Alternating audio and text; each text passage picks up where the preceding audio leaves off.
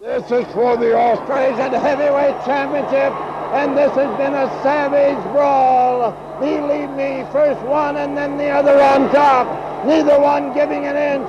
There's an elbow smash to the heart by Spiros Arion. And there he comes. He's got him up in the air with the atomic drop. Down he goes. He covers him. 1, 2, but only the count of 2. Neither one will give an inch. The most savage match I have ever seen. First one on top and then the other, worthy of the gladiators of ancient Greece and ancient Rome. What a battle, what a war. Spiros Arion's got him in a whip. He whips him into the turnbuckle and catches him. Don't forget, Abdullah the Butcher has not had the advantage of the middle rope. It was removed under orders of the National Wrestling Alliance because the Butcher's axe from the middle rope is illegal in 17 countries. And a capacity crowd here at Festival Hall in Melbourne, Australia are cheering on the Golden Greek. But Abdullah the Butcher lets him have one right in the breadbasket. So I told you, first one and then the other. It is amazing to me, giving away that much weight.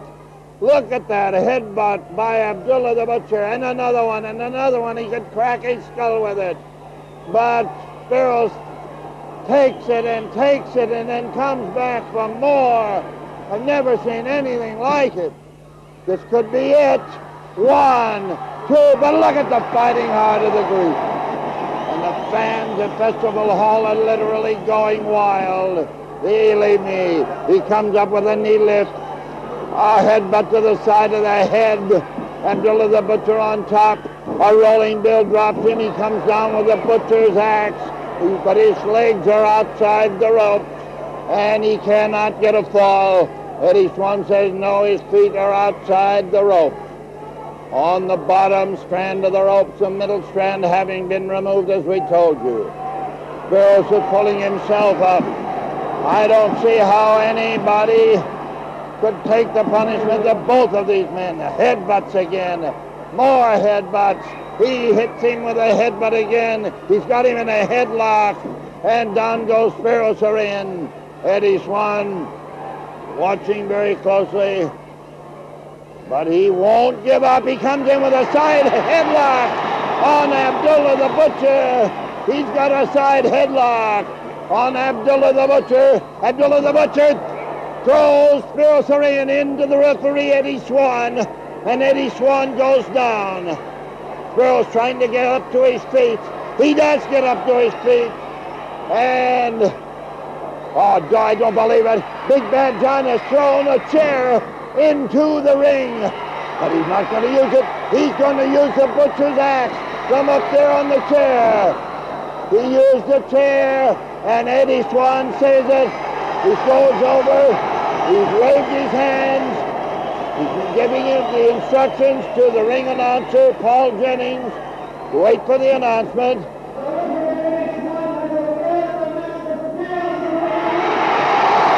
The referee has awarded the match to Spiros Arion, the winner and Austrasian heavyweight champion, Spiros Arion. And now as he tries to hand the belt, look at Abdullah the Butcher. He dropped Eddie Swan and put the Butcher's axe on Eddie Swan. And now Spiros Arion is picking up that chair. Look at Abdullah the Butcher come down. And now he's coming out. Up again. Poor Eddie Swan is taking a beating. The hands of Abdullah the Butcher, but hey, Spiros Arion trying to protect the referee. The match is over, using the chair, and in comes Waldo Bonari. And now, 3 against 1, a headbutt. He spins him around. John gets him, and the headbutt by Abdullah into the midsection by John. The match is over, but now here's King Curtis. Curtis comes in, and the war is really on.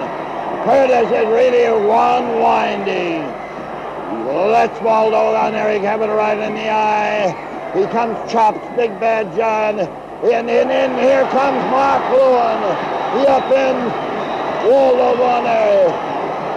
Curtis has really taken over on Abdullah the Butcher, and Mark Lewin giving Big Bad John and his soldiers the punishment they so richly deserve. And who comes back the strongest? The Golden Greek Spiros Arion. Yes, sir. No doubt about it. This has been a battle. This has been a war. The war is spreading. Believe me, it's all out war.